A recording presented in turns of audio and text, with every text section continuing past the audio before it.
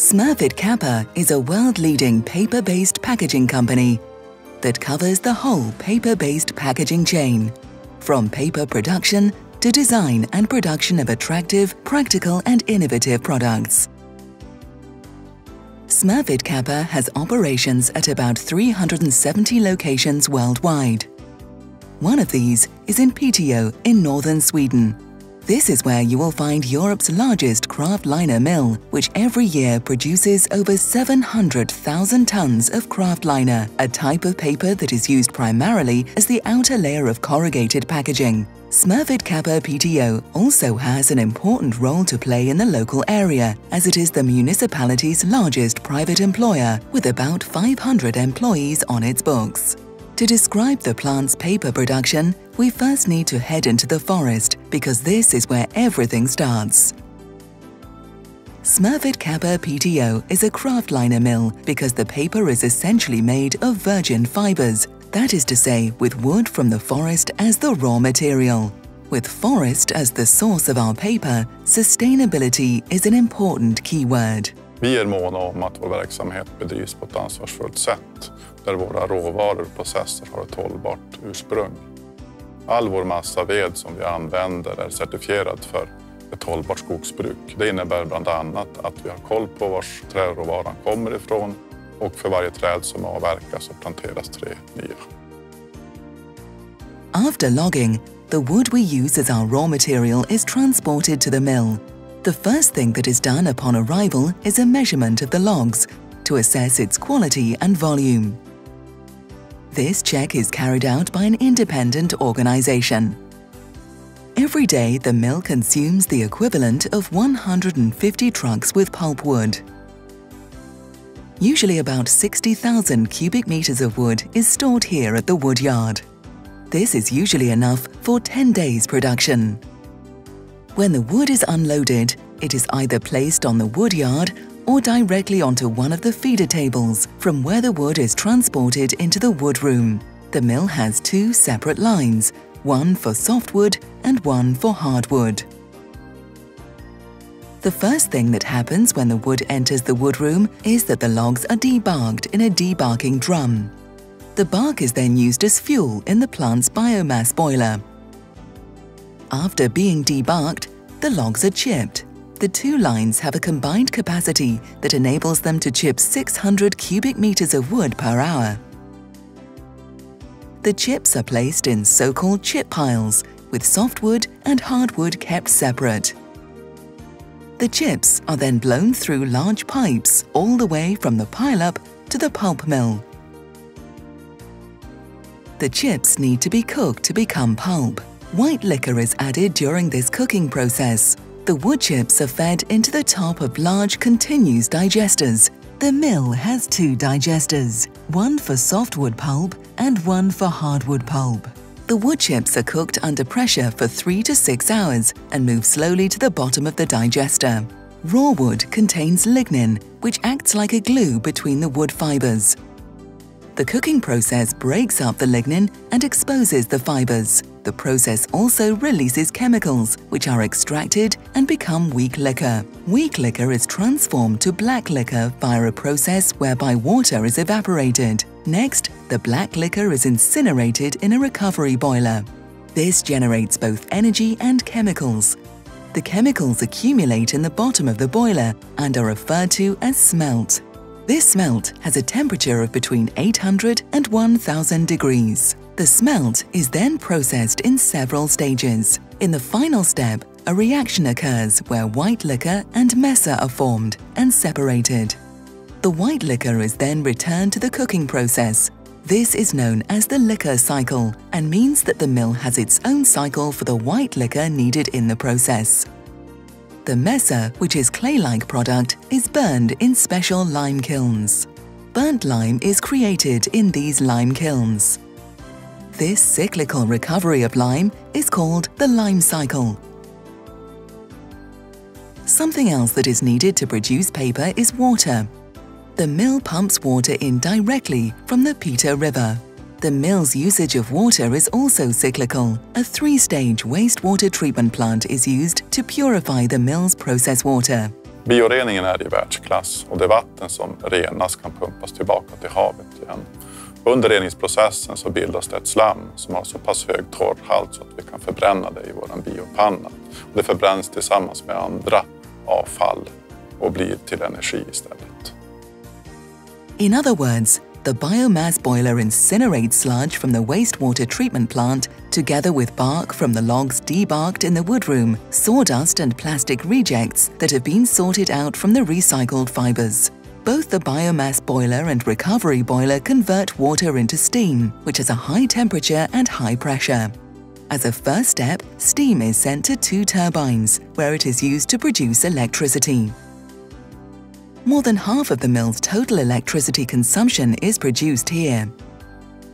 Once the pressure of the steam has reduced, it is distributed through a steam network across the entire mill and is used as a source of energy in the production process. Let's return to the wood chips cooked under pressure for several hours. It is now time to refine and wash them to free the fibers so that these can be used for paper production. Softwood chips are turned into brown pulp, while hardwood chips are turned into white pulp after bleaching. We use so-called TCF bleaching, which means the bleaching is totally chlorine-free. Once this process is complete, the brown and white pulp are placed in storage towers ahead of being taken onto the paper machines. 2 byproducts are extracted in connection with the cooking process and the liquor cycle. Tall oil, which is used to produce biodiesel among other things, and crude turpentine, which is used to produce paint among other things. Another important byproduct is the secondary heat from the mill, which is used to provide district heating in the local area. Tack vare det goda energisamarbetet med Smurfit Kappa så har vi ett mycket väl utbyggt fjärrvärmenät i Piteå. Och Smurfit Kappa står för omkring 95% av behovet till Piteåborna eller kommuninvånarna. Samarbetet har pågått sedan slutet av 70-talet. Det har utvecklats på olika sätt i positiv riktning och det har gjort att vi har kunnat göra investeringar i fabriken, bland annat i en värmeväxlare och i en rökaskylare. Och det möjliggör då ett större uttag av värme från fabriken. Despite being a virgin fibre-based mill, Smurfit Kappa Piteå still uses some recycled fibres in its production. These are obtained from recycled corrugated board packaging transported to the mill in bales by train and truck. Once the residues and debris have been screened out, the paper is dissolved and the recycled fibres are mixed into the virgin fibre-based pulp. The mill has 2 paper machines producing the Kraftliner, one that makes brown surface paper and one that makes white surface paper. Vårt papper består alltid av 2 skikt. Ett toppskikt som blir utsidan av förpackningen och där vi alltid har färska fiber. Och så ett basskikt som blir insidan på förpackningen. Och här kan vi lägga in också returfiber, det vill säga återvunnen fiber. Paper production itself begins with the pulp being mixed with water, so that it only has 0.5% of fiber content, giving it a muddy water appearance. This is done to form the fibers correctly and make the paper high quality. The thin mixture of water and fibers is sprayed out onto a wire section. The paper web has a width of 6.5 meters. The water then has to be removed. More than 40 tons of water are dewatered from the paper web in 20 seconds. The paper is pressed and dried using cylinders heated by steam, then rolled up on big jumbo rolls. These weigh about 50 tons each. Every day the mill produces 6.5-meter wide paper, with a length that is the equivalent of the distance from Piteå to Paris. Each jumbo roll undergoes testing at the laboratory to verify that the paper has the right quality. Så det är ju självklart väldigt viktigt att vi testar allt papper så att vi ser att vi verkligen uppfyller de höga kvalitetskrav som vi har lovat våra kunder. Och vår Kraftliner har ju en unik kombination av att vara starkt, fukttåligt och rent. Och dessutom är de hygieniska kraven viktiga eftersom en stor del av pappret används till livsmedelsförpackningar. The large jumbo roll is then transferred from the paper machine to a winder, where we make reels of paper for the customers. The reels are between 600 and 3,500 millimeters wide, depending on the order the customer has placed. The reels are then marked with barcodes and labels and are transported automatically to the paper warehouse. From the warehouse, most of the reels are then loaded onto trucks for transport to Piteå port, then onto a vessel in order to be shipped onwards to customers in Europe. A fully automated loading system is used to do this, with the reels placed on loading arms, which are then slid into the trucks. Of the 700,000 tons of Kraftliner the mill produces each year, about 2/3 are transported by vessels. The reels are also loaded by forklifts on trains and trucks for onward transport to the customers. Our customers are mostly European-based corrugated cardboard manufacturers who use our Kraftliner primarily as the outer layer of their corrugated packaging.